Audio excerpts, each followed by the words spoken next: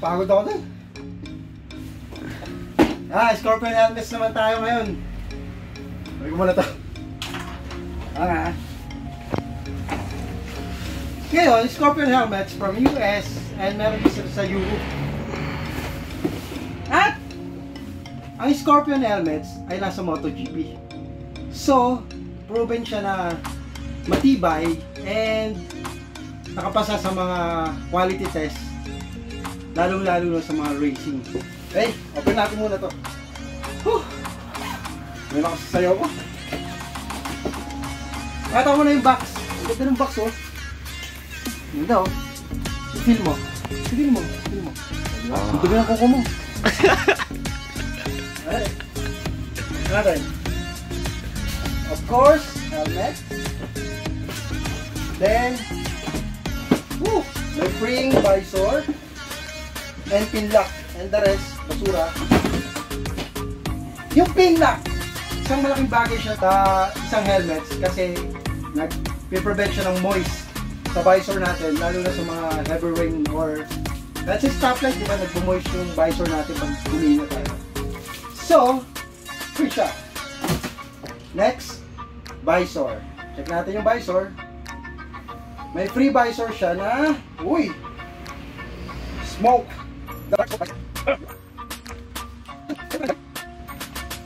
Yun, oh. Kasama siya. Scorpion. Ayan, oh. Scorpion. Ganda ng bag.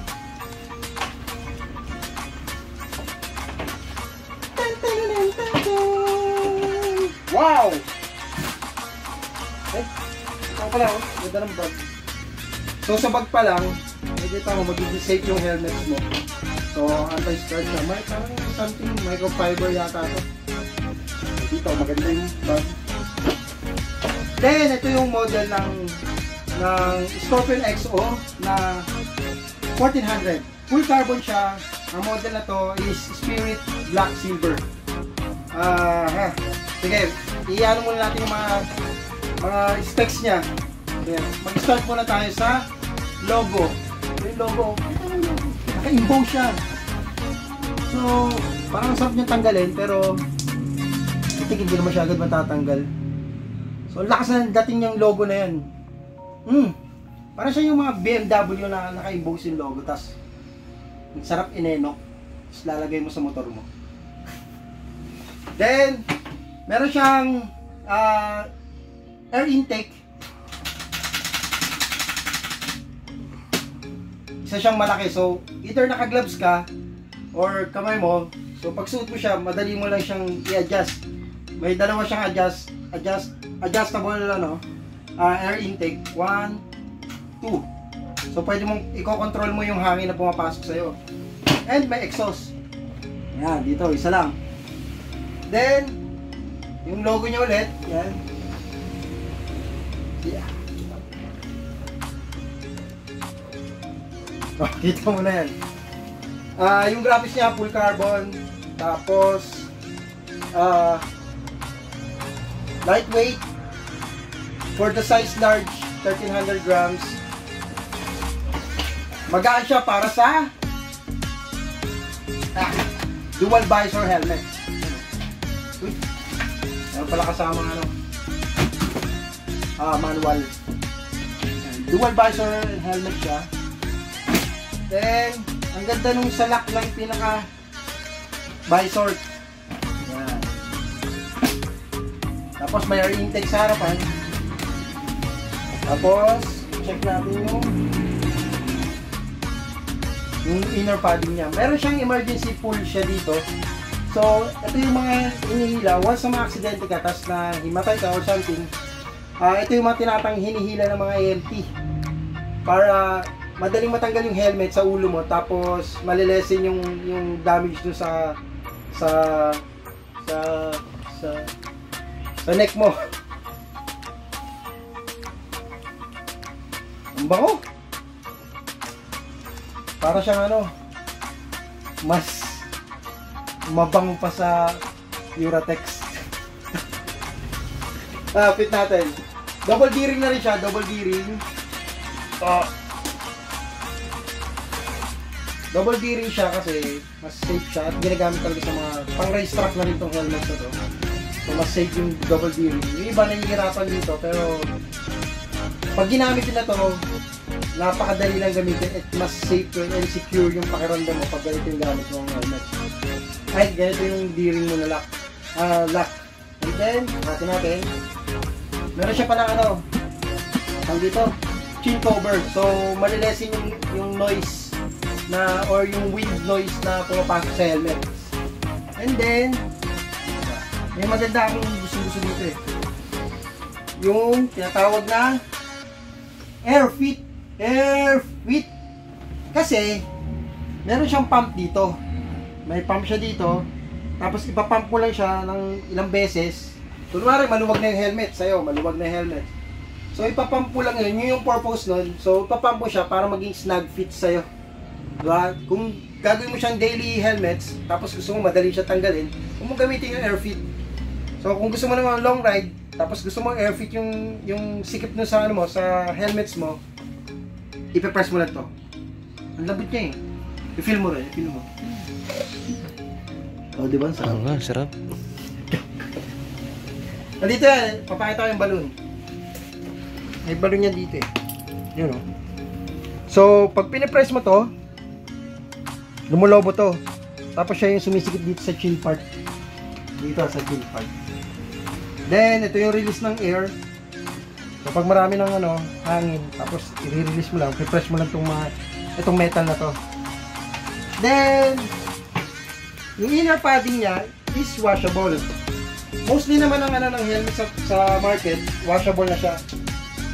So, plus one lang. Hindi na agad mamamahaw. Sukatin natin.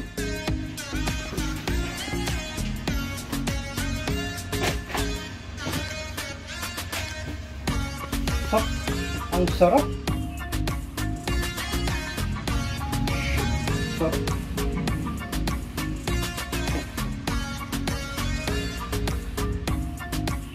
Ang sarap na foam.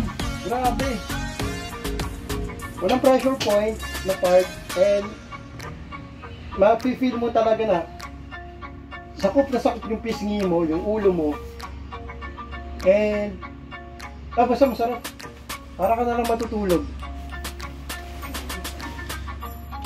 Then isa pa, intercom ready na rin siya, so hindi ka na mahihirapan or hindi na siya basta pang racing helmet. So pwede mo siyang ilagay pang touring na rin, malalagay mo siya ng intercom. So perfect na perfect to sa mga ride na pang daily, racing or pang touring helmet kasi since dual visor na rin siya. And then may iba siya mga design. Sa sobrang gaan nito, nabubuhat siya ng ano mo, ng depende to ito skills ko lang to actually. Skills ko to na ngayon ko lang papakita sa inyo. So tignan na natin kung i-effect siya ngayon. Papakiramdaman ko lang kung paano itong gagana. Madali lang, magpo-focus lang ako. Napipil ko na. Anong napipili mo? Nakaya ko nang buhatin to. Kasi magaan siya. So, papakita ko lang yung skills ko Wait lang. Ano yan? Ready na to Panoorin nyo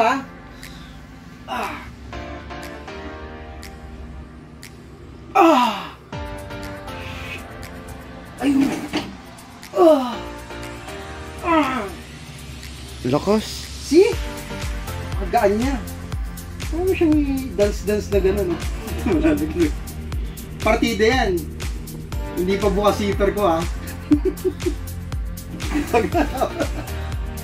May mga available pa siyang ibang design. So, papakita ko siya ngayon. Tada! Puto! Saan ka galing? Labas! Labas doon! Balik ka na doon! Balik! Balik doon! Nakasumulpot! Yan! Meron siyang full carbon. So, walang ibang graphics kundi yung full carbon lang niya and yung Scorpion logo niya. Then, ito yung Spirit Blue. Meron siyang blue and gold na graphics. Yan. Ito yung Spirit Gray. Black Gray. Tama ba? Black Gray. Black Silver pala. Black Silver. Ito yung mga ibang option ng Scorpion na full carbon.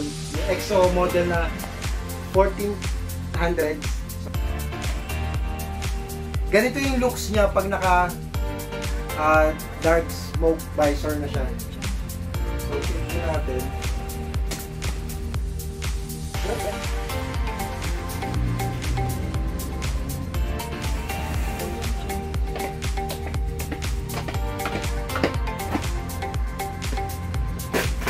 Tadam! Well, EXO helmets. Scorpion EXO helmets available sa Helmet Pinas. Babush!